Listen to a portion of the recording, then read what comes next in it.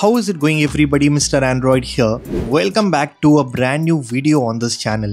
Today I've got two of my favorite Ultra phones. Here I've got the Samsung Galaxy S25 Ultra, which is currently running the One UI 8. Then I've also got the Oppo Find X8 Ultra, which is an exclusive phone that has only launched in China.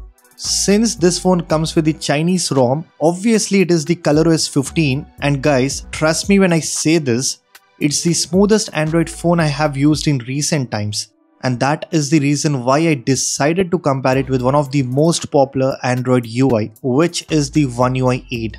So let's find out how the Samsung's One UI stack up against the smoothest Android skins in terms of animations and fluidity.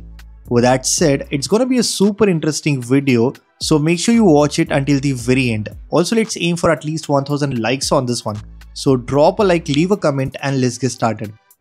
Alright guys, before we start with the animations, let me clear a few things. We've got the 120Hz refresh rate running on both phones and the animation speed is set to standard.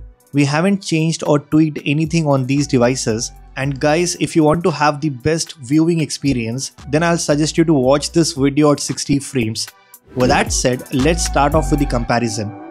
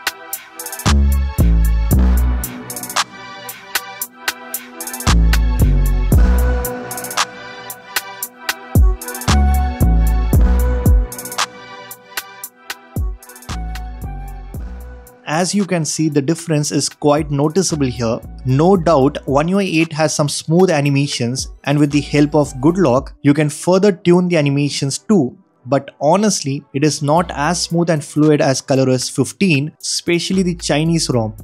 Guys, due to the nature of my job, I have the privilege to use a lot of phones running different Android skins. I also got a chance to use some exclusive UIs that are currently not available in my country, but whenever I switch back to this phone, the Oppo Find X8 Ultra, I can clearly feel that extra bit of smoothness which is definitely missing in other phones. And I'm not even considering iOS as a competition here because I feel it is nowhere close to ColorOS 15 in terms of fluidity. Now coming back to One UI, this Android UI has improved a lot, especially in terms of smoothness. I've seen the days of One UI 3, One UI 4, and we really have to appreciate Samsung on this. I think they've come a long way in terms of animations.